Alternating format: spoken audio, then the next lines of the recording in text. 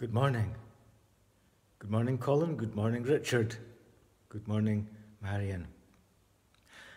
We join together on the Lord's Day to worship him. May the grace of our Lord Jesus Christ be with us all.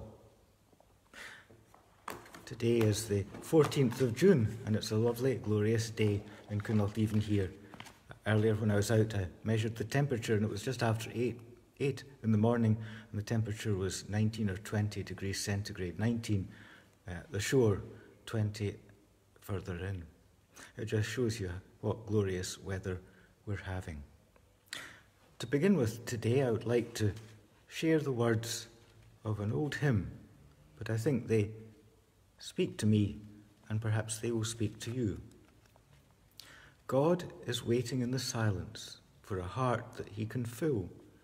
He must find it cleansed and empty, with a spirit calm and still. God is waiting in the silence. Oh, to know that he is near. Earth recedes and heaven opens. God is waiting. God is here.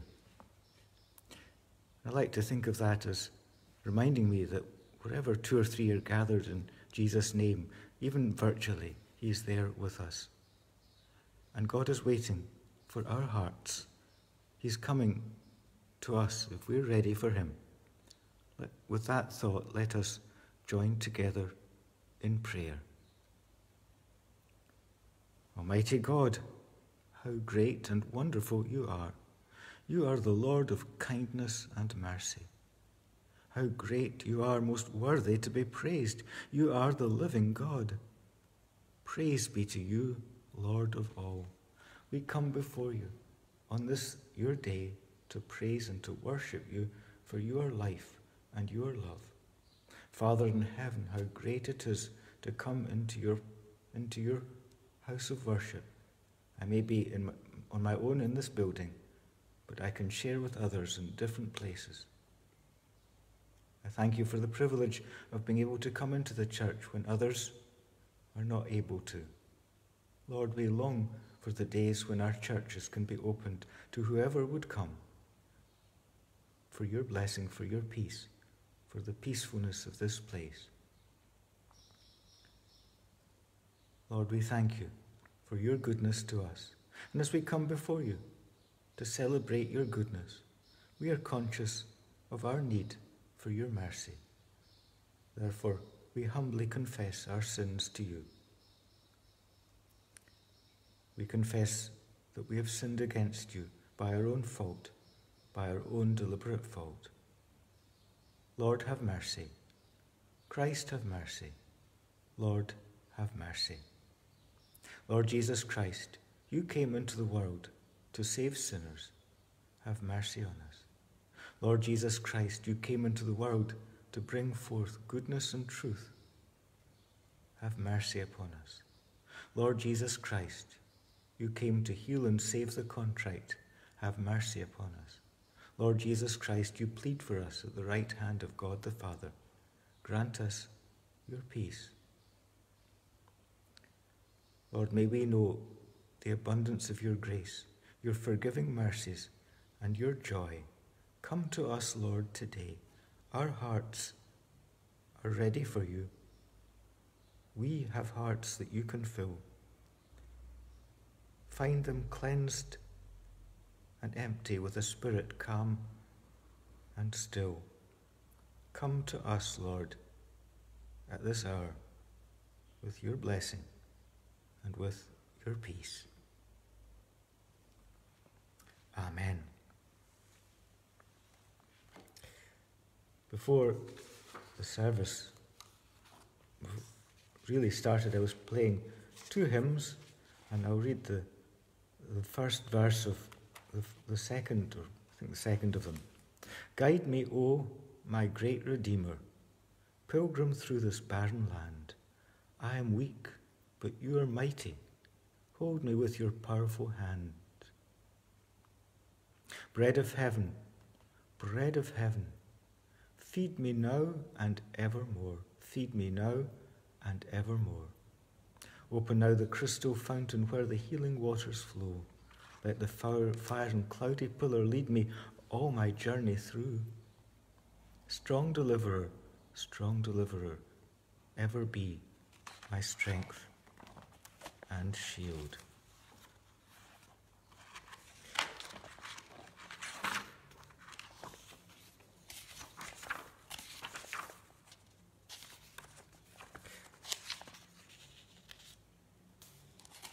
As we think of that, I would like to share with you some words from Psalm 147. And in Psalm 147, in the way that I've done it, there is a response. When I say, "Praise the Lord, Jerusalem," the response that everyone joins in with, I hope, is the word Alleluia. So that's not too difficult to remember. Alleluia. When I say, "Praise the Lord, Jerusalem," the response is Alleluia. From Psalm 147. The Lord is restoring Israel. He is bringing back the exiles. Praise the Lord, Jerusalem. Alleluia. He heals the broken-hearted and bandages up their wounds. Praise the Lord, Jerusalem. Alleluia. Glorify the Lord, O Jerusalem. Praise your God, O Zion, for he has strengthened the bars of your gates and blessed your children within you. Praise the Lord, Jerusalem. Alleluia. He has granted peace in your borders. With the best of wheat he fills you. He sends forth his command to the earth and swiftly runs his word. Praise the Lord, Jerusalem. Alleluia. Amen, and thanks be to God. I like those verses that reminds us that he is bringing back the exiles. The Lord is restoring Israel. At this time, it does feel as if the church has had a blow with lockdown. But I trust that God is bringing back his people again, as he did after the exile. When the people of Israel were in exile for those 70 years, God brought them back. I'm sure we're not going to be away from our church buildings for 70 years. I certainly hope not. And he bandages up our wounds. He heals the brokenhearted. And if we're feeling brokenhearted or injured or tender today, let's remember that God binds up our wounds.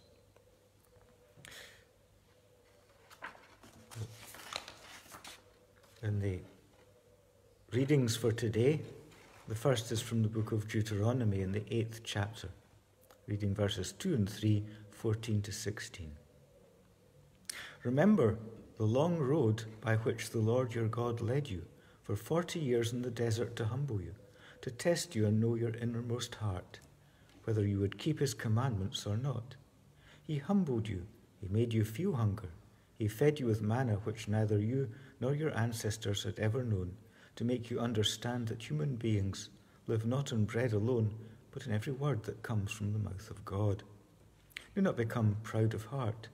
Do not forget the Lord your God, who brought you out of Egypt, out of the place of slave labor, who guided you through the vast and dreadful desert, a land of fiery snakes, scorpions, and thirst, who in this waterless place brought you water out of the flinty rock, who in this desert fed you with food unknown to your ancestors, to humble you, to test you, to make your future happier.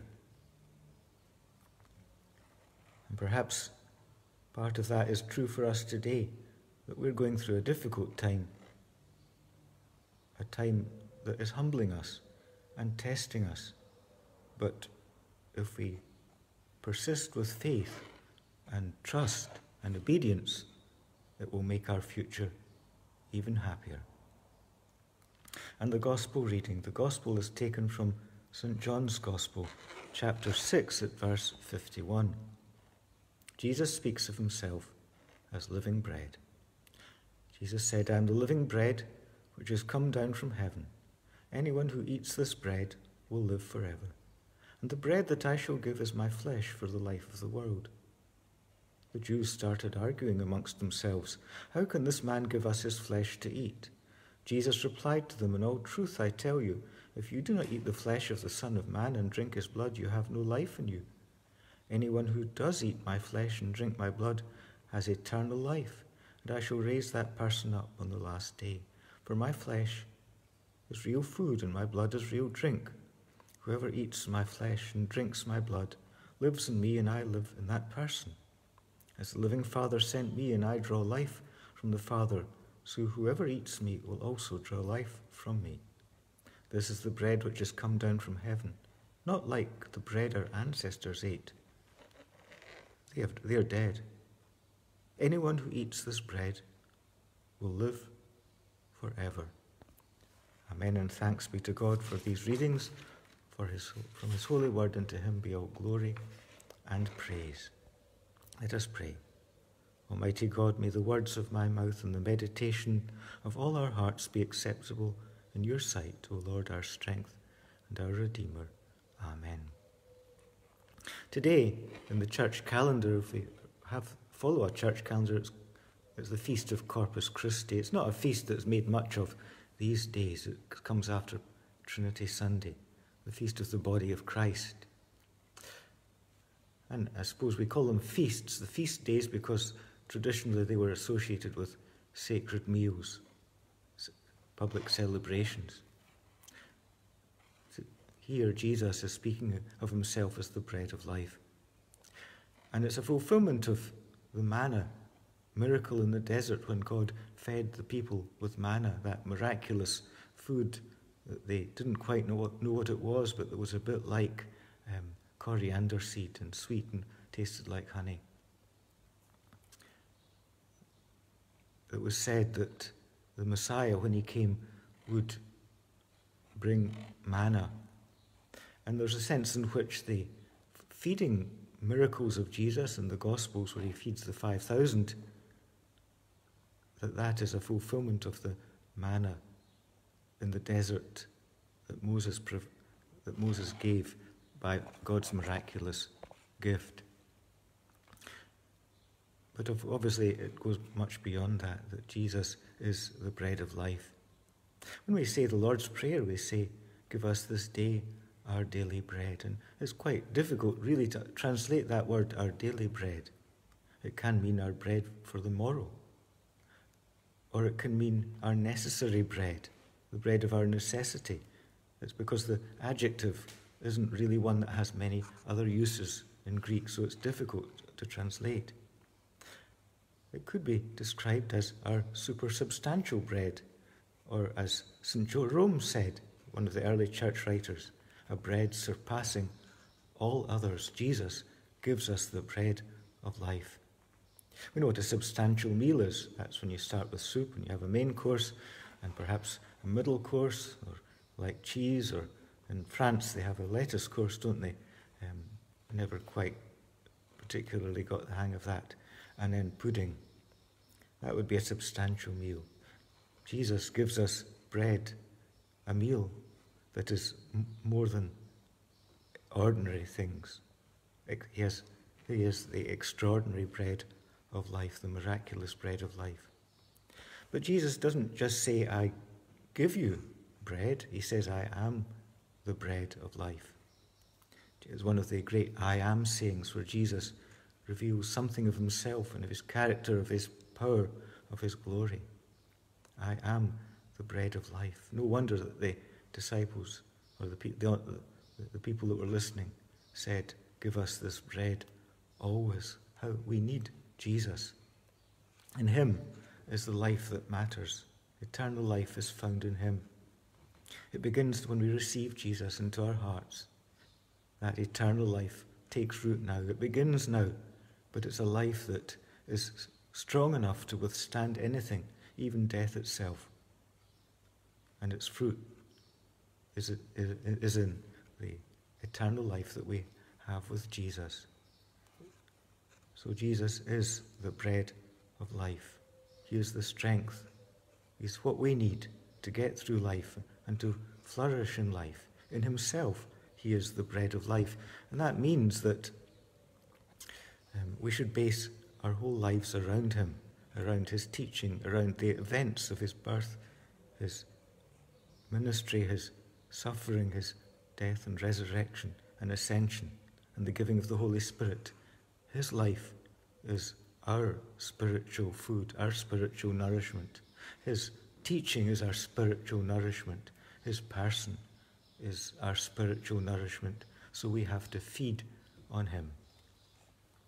Another thought that came to me as I read that passage was a little bit in the Deuteronomy reading where it speaks about God having delivered the people of Israel, the Israelites, out of slave labour. And that, I suppose, is very relevant just now when we're hearing so much about the protesters in our society who are reminding us of our colonial past and a very checkered past, as it were, the way that our society in past centuries regarded and treated people of colour. And we have to remember that there was a struggle over the centuries, particularly in the 18th and 19th century, over the Christian understanding of the Bible and what it said about slavery. There were those who said that slavery was sanctioned in the Bible and it should remain, but there were others who thought differently. One of them, of course, was William Wilberforce from the city of Hull. He came from Yorkshire. He was born in 1759, who complained about slavery, and his interpretation of the Bible was very different to the one that was prevalent at the time. He pointed out verses like Galatians, that in Christ there's neither male nor female, slave or free, but all are one in Christ Jesus. It was he who formed the organisation called the Committee for the Abolition of the Slave Trade, the Anti-Slavery Society, and campaigned for 50 years until he was in his 70s. That brought him into conflict and into trouble with many people. But eventually, the British government passed a law that stopped British people buying and selling slaves. But it was not until a month after William Wilberforce died that slavery was finally abolished in every country controlled by Britain. Today, I think we can be proud of our Christian heritage, that there were people who were ahead of their time and who campaigned for a better society. Maybe that encourages us that we can campaign and we can do things today with God's help to address injustice and persecution. One of the great injustices today is the lack of freedom of Christians in countries in the world, in Africa and Asia, where it's not possible to worship freely without the risk of persecution. Amen, and thanks be to God for these thoughts, and to him be all glory and praise. I invite you to join with me in prayers. Let us pray. Father Almighty, Lord of all creation, God of grace, we bow before you, for you are the living God, the God who made all things. We thank you for our beautiful world, for the glories of the summer sunshine, for the beauties that we see around us, for nature, for animals, for birds, for flowers and things that grow, for the beauty of the flowers of the field. We thank you for our communities, our society, the people around us. But Lord, we long for a complete victory over the coronavirus. We trust that you have power to do that, Lord. We need you. We wait for you. We wait for you to come and restore us and revive your church again. Please bless those who are sick, those who are lying weak, those who are recovering from operations or hospital treatment, those who are recovering from injuries, and those who are suffering from COVID-19. Bring your healing and your peace. Bless those who are sorry and troubled and sorrowful. Be their comfort, Lord. We pray for Christians in lands where it is difficult to worship in freedom, particularly in Pakistan, in Mozambique, in Nigeria. And that's just some, Lord. Be with your persecuted church.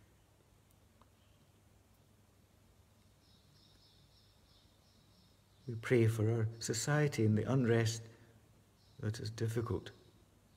We pray, Lord, that the voice of reason would prevail, that order would return where there's disorder, that peace where there's conflict, that forgiveness will be restored where needed, and that we'll all have true faith in you.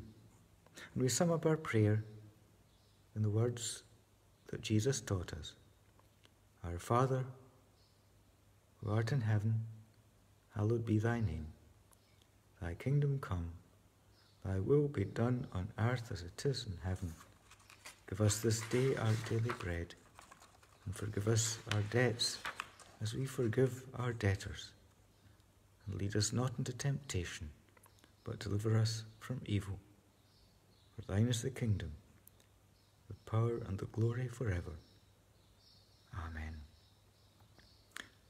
And I want to close with a rendering of Psalm 121 by John Campbell, who was Duke of Argyll.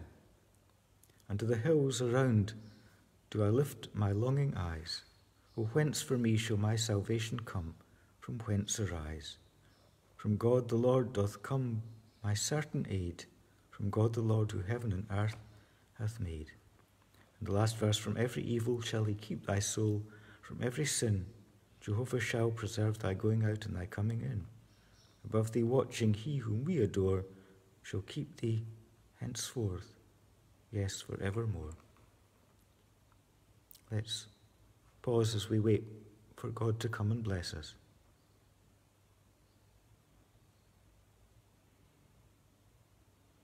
Lord, may your blessing fall upon us afresh. We go in peace to love and serve the Lord, and may Almighty God bless us, the Father, the Son, and the Holy Spirit, both now and forevermore. Amen. Thank you for watching with me and sharing in this act of devotion. I pray that you'll have a very blessed Sunday and that you'll know God's blessing and peace. Bye for now.